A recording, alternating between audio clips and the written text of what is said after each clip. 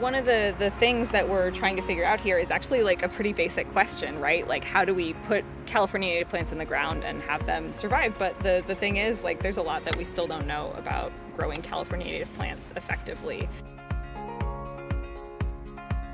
There's this concept that people call like a nursery brat, and basically it just means that when plants go in the ground sooner, they're less like spoiled by nursery conditions, and so they actually seem to have a better chance of success even with not very much water initially.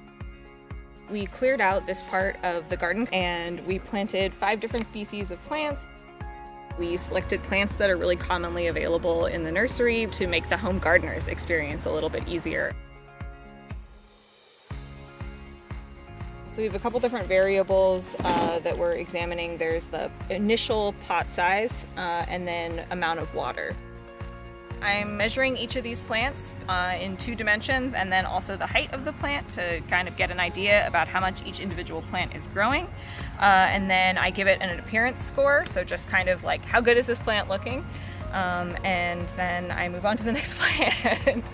And I do that 150 times. One of the early results that I've seen is that the salvias that are in the 4-inch pots do really, really well. Another thing that I think is interesting is some of the ones that we planted smaller initially, they looked a lot rougher, but then after a few months they started to overtake their gallon-sized, compatriots here. California is a biodiversity hotspot, and we have plants that exist nowhere else on Earth here, and way more of them than many other places, and that, I think, is precious. There's still so much for us to learn. We don't know the answers to basic questions still, and this is like a really cool new frontier that we get to explore. Right now we're actually publishing our data on our website, and yeah, please take a look and check on the plants, see how they're doing. Tell us if you see any trends.